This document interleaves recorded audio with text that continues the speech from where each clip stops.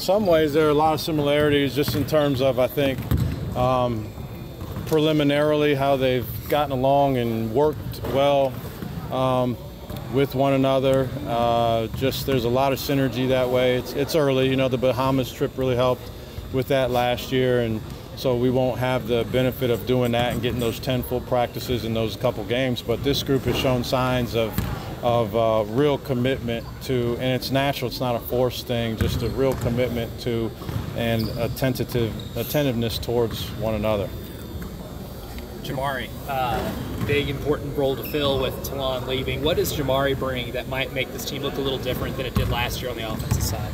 Yeah, well, I mean, I'll say one thing. Defensively, he's got a knack. I mean, we keep talking about it, but he's just got a knack. He's really good at anticipating where the ball's going and getting into passing lanes. But he's explosive as he gets downhill. He's really been cognizant of trying to figure out how that works for him and not step on any toes. But you know, it's time for him to start stepping on the gas pedal a little bit for us and getting into that role. But he can create some stuff downhill. He can make plays. That's probably a real strength of his compared to even some of the guys last year, is the ability to create some stuff downhill. So we need him to try to do that, and he's been good at it. Well, Lamont, Nick could have finished his career anywhere Yeah. he wanted, chose to come here. What does that add to you guys? Well, I mean, a lot of different things for us. Maturity. He's an incredible talker and communicator. I mean, I find myself constantly just saying something to him about how he's communicating with his teammates. He's unselfish. He knows how to play at one speed, which 99% of the time is a good thing. We'll work on that 1%, but he's going to find himself going really hard, and that's going to serve him well. He's long and athletic also. He's been around this league. He's really experienced. He's been in a lot of places. It's a great addition for us, and he's been a real great energy boost for this new group. You seem to be really harping on all the details during practice. How do you feel like the guys are kind of taking what you're trying to teach them in the moment?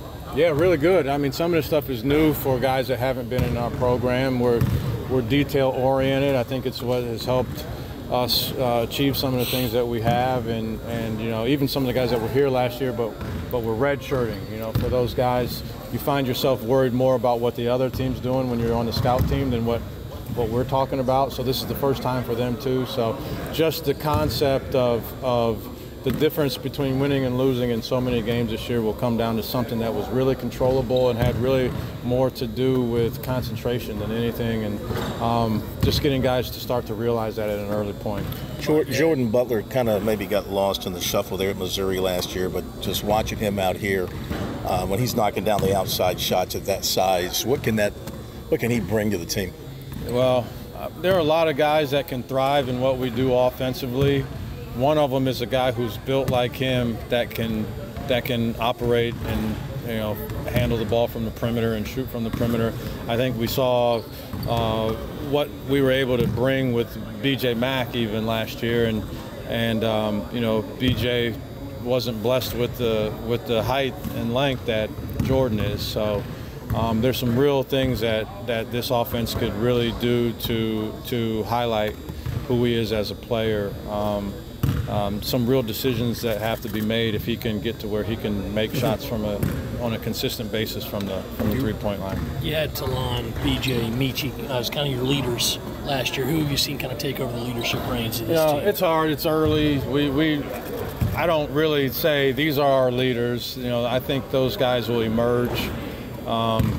Typically, it's older guys. It happens to be guys that have had a lot of experience, that are really comfortable, that have been around the block and learned a thing or two, and don't mind sharing that with their teammates. That's what it was last year for us. You know, oftentimes it ends up being guys that are out there on the court a lot too. It doesn't have to, but it just works out that way. And so we'll over the next months, that'll happen on its own organically, and you know, we encourage, and sometimes we put guys in situations where just to see, is a guy going to say something, is a guy going to emerge in this particular scenario, and then that kind of just does it on its own. Along those same lines, when you need a big bucket when there's a critical moment in a game. Talon, BJ, Michi kind of filled that role last year. Do you have a sense of who may be kind of a go-to guy in a clutch moment, or does that evolve as well? I think it'll evolve. I mean, I think you can look at some guys like, Colin Murray-Boyles. That wasn't his role last year with that group. Can he evolve into that role? For Nick, in terms of generation of offense, that wasn't really his role at Alabama. Can he emerge into a guy that just feels comfortable touching the ball and generating some offense through that? It's really hard to say with young guys like Cam Scott. There's a lot of guys, honestly.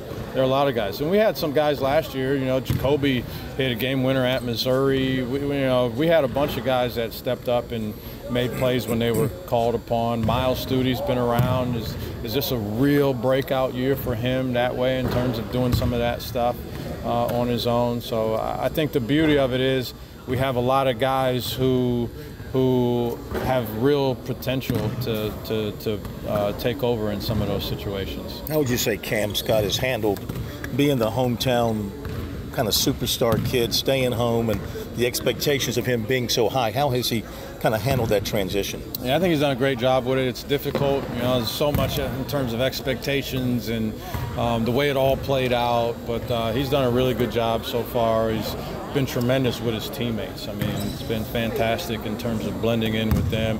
He's an incredible listener. Of all the things, the first thing that stands out when I think about Cam, basketball or otherwise, aside from just his overall general character, is he's an incredible listener. He's very intentional about paying attention to what you say and how that can help him become a better basketball player.